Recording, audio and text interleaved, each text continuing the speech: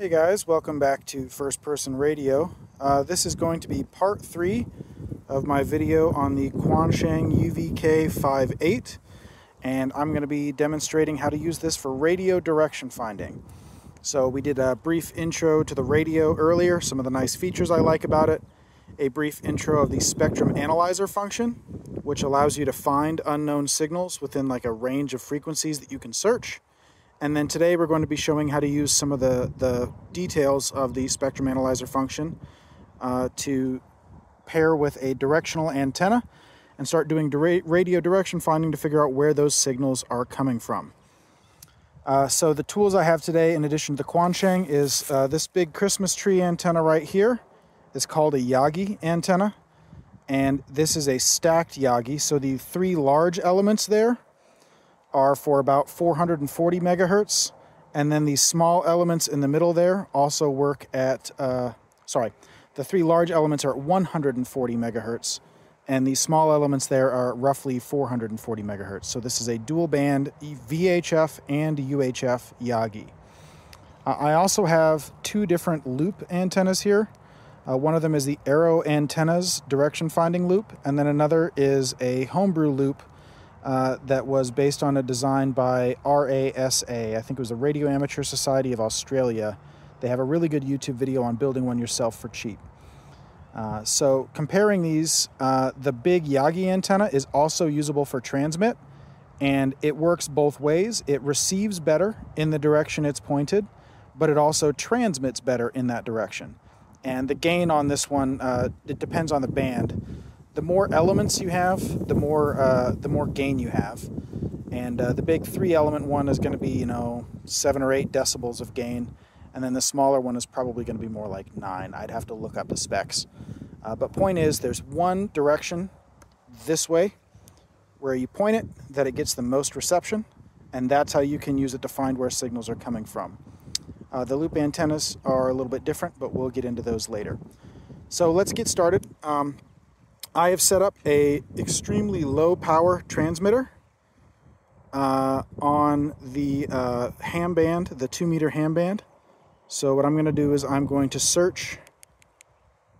So let's see, I'll switch to VFO-A, change it to frequency mode, and I'll start at, say, 144. I'll search from 144 to 146 megahertz. So I'm going to do 144. Oops, hold on. 144, and then I'm going to set my other VFO to 146, and now I'm going to hold 5. That sets my scan range, and now I'm going to hit function 5, and now I'm scanning between 144 and 146 with the spectrum analyzer. So now let's plug in our yagi antenna. This is within the range of that 3-element yagi. So I should get a pretty good, 7 or so decibels of gain in the direction the yagi is pointed. So let's see if we find something. All right, there's my signal. All right. So I'm going to turn the volume down because we don't need to listen to it. But that's the transmitter that I have set up.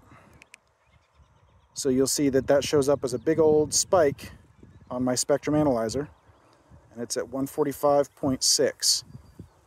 So now that I've found my signal of interest, I'm going to click the transmit button, and now I'm in the detailed menu, and now I have my S meter and my signal strength. So I'm just going to take this yagi, and it doesn't really matter if you have it horizontally or vertically. It does. If the antenna that you're trying to track is oriented vertically, it'll receive better when your yagi is pointed vertically. If the antenna is horizontal, it'll receive better if it's pointed horizontal. But either way, it's still directional. So I'm just going to leave it vertical, and I'm going to go in at least a complete 360 and look for the highest point of that signal.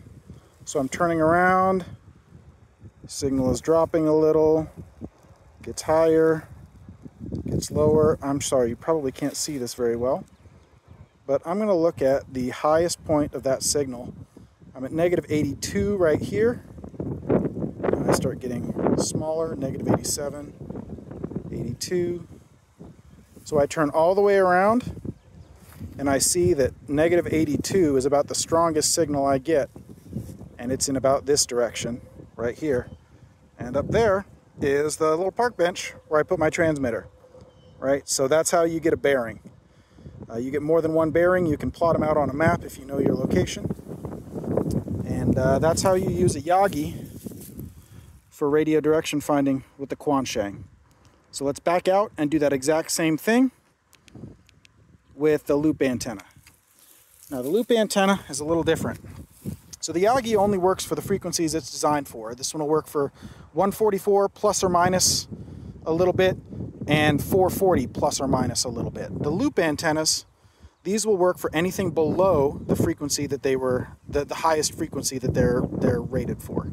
So this one here supposedly is good to like, 600 megahertz, if I recall correctly. Anything below it should track, but I would verify that. I've had a hard time tracking 440 signals with this guy. But anyway, let's back out. So I've set my top to 144, my bottom to 146. That's my scan range. I'm going to hold 5 to set scan range, and then function 5 to open the spectrum analyzer. I plug in my antenna,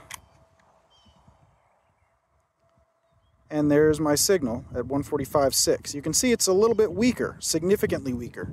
Loop antennas aren't as sensitive, but it's still there, right? And if I move my squelch down, I can still hear it, right? So now the way the loop antenna works is kind of the opposite of the yagi. Instead of looking for the strongest signal, I'm going to look for the weakest signal.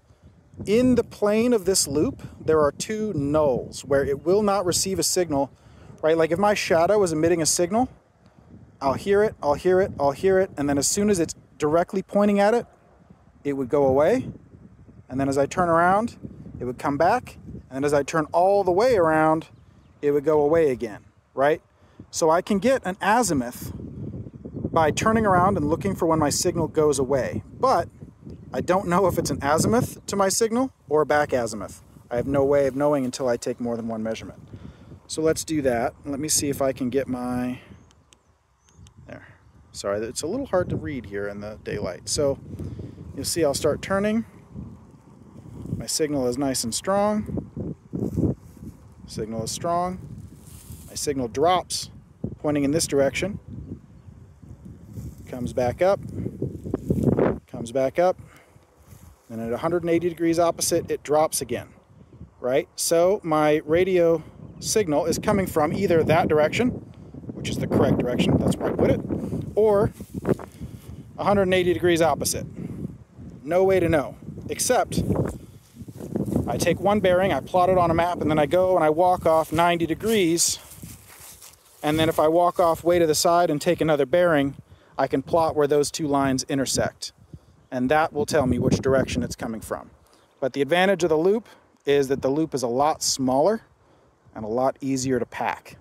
And that's why I kind of prefer loops if I can get away with it, but definitely test your loops out before, actually test all of these out before in like a controlled setting before you actually try and like take them to like a fox hunt competition or something. Yeah, the loops are really handy and easier to carry around. And they also get a much more precise bearing. Your yagi has got like, like a 20 or 30 degree cone where it's, like a 20 or 30 degree cone where it's pretty strong, and it's sometimes hard to find the exact middle. On your loop antenna, it's a much narrower range where the frequency is dead on. Or sorry, the frequency is dead on. It's a much narrower range where the signal dips. It's a much narrower arc. It's much more precise for a bearing. Okay, well, that's the gist of it for using a loop or a yagi. This loop here is going to be more or less the same thing. These are made out of coaxial cable. I can provide a link to the RASA YouTube videos on how to make these. All you need is some coax. You need an X-Acto knife because it won't focus on the top here. You break the shield, the outer braid of the coax here, and leave the middle intact. And then one of these is connected normally. Wow, will this please focus? Okay. One of these is connected normally where the outer is connected to the body and then the pin is connected to the center. And on the other one, you only connect the outer and not the pin. And then you have a T-junction here. And this loop performs identically, as far as I can tell, to that Arrow Antennas loop. That one is 80 bucks. It's a lot higher quality, probably a little more reliable. You're not less likely to screw it up, right? You just buy it. And definitely more durable. But this one will work if you're just trying to play around with stuff. So I hope that was helpful. This entire setup, you can get into radio direction finding for under 50 bucks. $30, $35 radio, and a homemade loop, or you can also home make a yagi. There's plans out there for what are called tape measure yagis that look pretty easy to build. I haven't made one myself, but they will work just as well as a commercially built one. So it doesn't have to be expensive, and it doesn't have to be super complicated either. So I hope this will inspire someone to get out and try it in the field. I almost forgot, there were a couple of tips that I wanted to give for taking a bearing. So the first tip is your location. You're going to want a place with a good line of sight, so somewhere high up. Doesn't really matter if there's plants around you, but you want to be somewhere high so that you're going to have the greatest chance of receiving the radio signal. Also, and this is really, really important, avoid large metal objects. Don't stand right next to your car. Don't stand right next to like a ball field, like one of those big backstops for a ball field, or a goal post, or a lamp post, or any big metal-sided building. What those will do is they will reflect the radio signals, and you're going to get all sorts of false bearings. Also, if you're trying to take a bearing, make sure you turn all the way around in a complete circle at least once. You might have noticed when we were taking bearings that there's a bunch of peaks and valleys, right? It kind of goes higher, lower, and then the highest or the lowest is going to be where you're going to take your bearing from, depending on your type of antenna, right? On a yagi, the highest peak is probably your bearing, and on a loop, the lowest null is probably the bearing.